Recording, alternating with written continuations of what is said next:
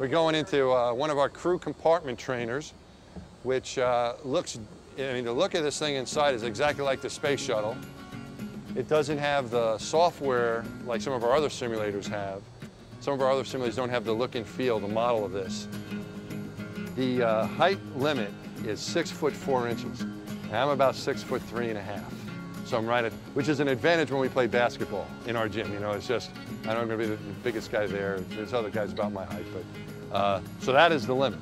So I'm pretty close to the limit, but not over. You know, I bang my head a lot, but that's probably more due to just general clumsiness. All right, so here we are in the middeck of the space shuttle.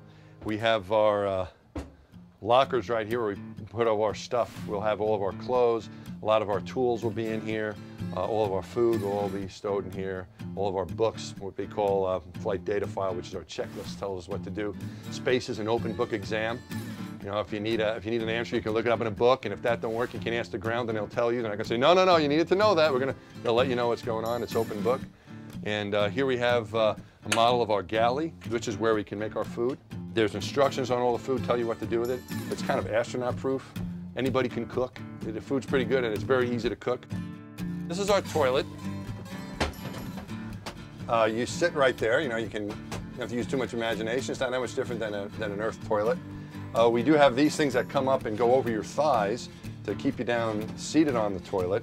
And this is for number 2. When we go number 1, there's a hose that we use that is not attached right now.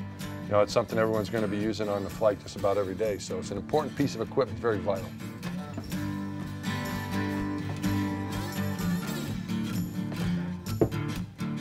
All right, so now we're on the flight deck, where the control of the space shuttle and the robot arm and all the windows are that we can observe stuff with. So you have the front cockpit here where the commander and the pilot sit. So like on our flight on Hubble, the telescope will be out in the payload bay along with all of our equipment. And when we're spacewalking, we'll have one guy standing here reading a checklist, kind of like the choreographer. And then over here will be our arm operator, who is primarily Megan MacArthur, who is going to be working the robot arm. We always have one guy, one spacewalker free-floating, moving around under their own power, and then the second spacewalker is on the robot arm on a little platform and gets moved around by Megan.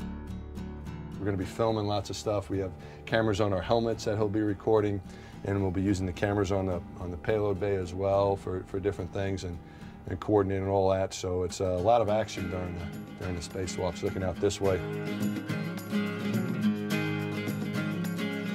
We all like to do cool stuff, you know, like stuff you dreamt about when you were a little kid. You never really grew up, you know, you still get to do that. You like flying in fast airplanes and learning how to fly in spaceships and, you know, spacewalking and doing all this stuff is pretty cool.